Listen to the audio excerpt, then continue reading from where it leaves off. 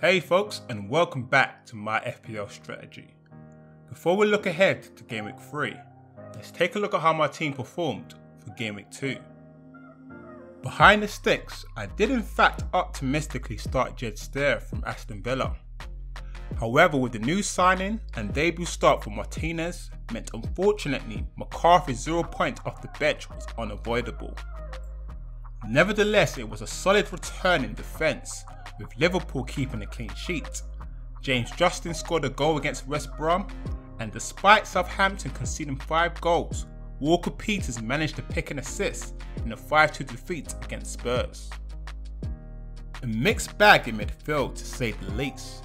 Trading Mane for Fernandes proved to be costly, with Mane scoring 2 goals against Chelsea, whilst United lacked sharpness in their defeat against Crystal Palace. St. Maximin picked up a knock against Brighton, forcing an early substitute for the French winger, whilst Tripper captain Aubameyang recorded an underwhelming 1 assist against West Ham. But the saving grace this week was Mr. Son, scoring not 2, not 3, but 4 goals against Southampton. Absolute legend. Up front, things got even better, with Richarlison recording 3 assists against West Brom, whilst Mitrovic scored 2 goals against Leeds. In the end, for Game Week 2, after a disappointing Game Week 1, I got a well-needed 85 points, improving my ranking by 2 million places.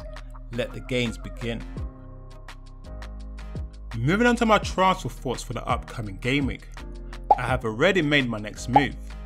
Considering Arsenal's tough fixtures, and in order to beat the price rise, I've reluctantly transferred Aubameyang for Kevin De Bruyne.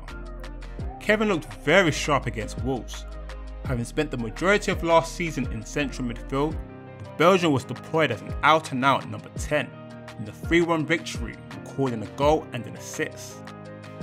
In addition, capitalising on Wolves' good run of fixtures, I've taken a hit and brought in Podence for injured St. Maximin. Deployed up front and priced at 5.5 mil, the Portuguese winger could offer great value. He had a strong performance against City, picking up an assist, and on another day could have easily scored. However, there is a slight rotation risk if Wolves end up buying Douglas Costa, but priced at 5.5 mil, I think it's a risk worth taking. For captaincy is a toss between Mr. Reliable Kevin De Bruyne and Chelsea's new signing Timo Werner. At the moment, I'm actually leaning towards Werner.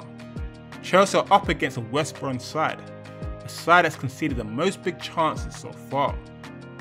Note the team on screen is not locked in, but if you'd like to see my final team selection, be sure to follow me on Twitter. All my details in the description below. Likewise, if you enjoyed today's episode, be sure to hit the like button and get subscribed. Otherwise, this is my FPL strategy, and I'll see you guys in the next video. Peace.